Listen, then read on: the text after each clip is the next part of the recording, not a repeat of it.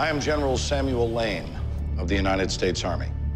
I wonder how many of your fellow humans you had to kill in order to achieve such a rank. And yet you call me a threat. When I was a little boy, my daddy used to take me and my sister to the movies. Saw a picture called The Day the Earth Stood Still. It was about an alien, like yourself, who came to Earth and threatened to destroy it if human beings didn't change their wicked ways. I had nightmares for months.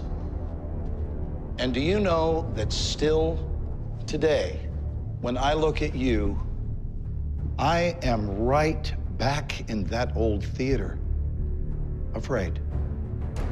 On Krypton, it is a show of great strength to admit one's fears to an enemy.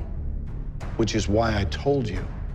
I wanted you to know that by your world standards, I am a man of honor. And I take no pleasure in what comes next.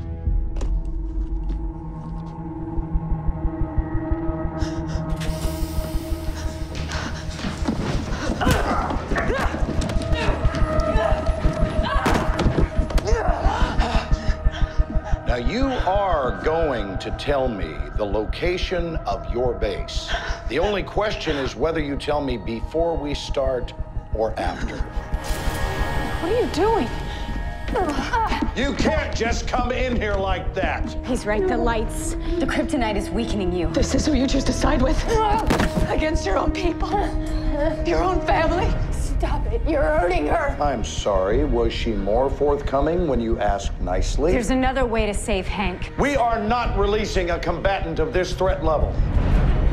And General, we are better than this. We are, they aren't. Get her out of here. No, don't!